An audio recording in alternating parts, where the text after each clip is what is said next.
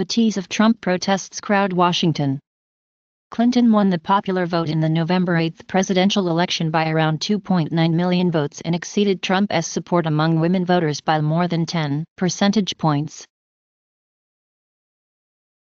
Shortly thereafter, Press Secretary Sean Spicer addressed the media for the first time from the White House, where he yelled at the assembled press corps and charged it with sowing division with deliberately false reporting of Trump's inauguration crowd.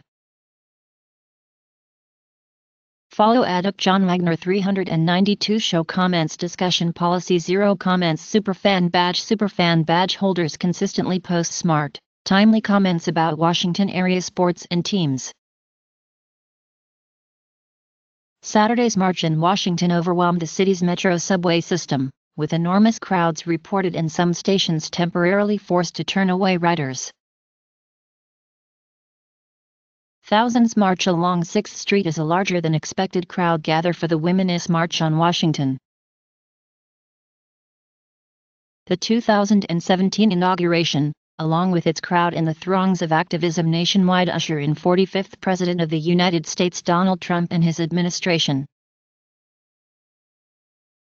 Trump, in a Twitter post on Saturday, wrote, "I am honored to serve you, the great American people, as your 45th President of the United States.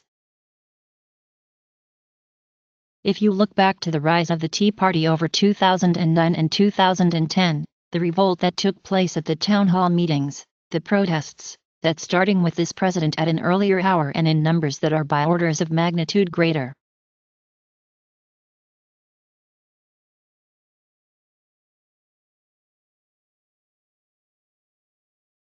Thanks for viewing this tease. Sign up for the Tip Top Tech channel or search for a Tease Second Mind on YouTube to find and then enjoy other teas.